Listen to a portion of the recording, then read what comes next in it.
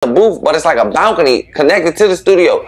You can see the balcony and the studio, but we looking through the glass. They got the curtains. There's curtains back there, but the curtains we can see through the curtains. And we just, first of all, we know we went to the studio. We've been around Wale all day. We know what he got on. We see the balcony. We know we hear the doom, doom, doom, doom, doom. That's what makes us run to the window to look through the curtains.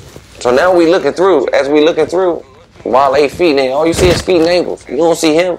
But when he come back out like an hour later. After they left, he came out an hour later after they left. Like he still was jacked up, sweating a little bit. I guess he tried to play it off and act like nothing happened. But we damn sure got up and looked once the boom, boom, boom, boom, boom, when we knew what went on in there. But Cassie left out with them though. Like they left out. It was only Wale still back there and a couple other people. The engineer and like 2 of his people went back there and checked on him. But we ain't care. Shy like he was at the bathroom. He didn't know what the fuck was going on. But the whole time we seen it all.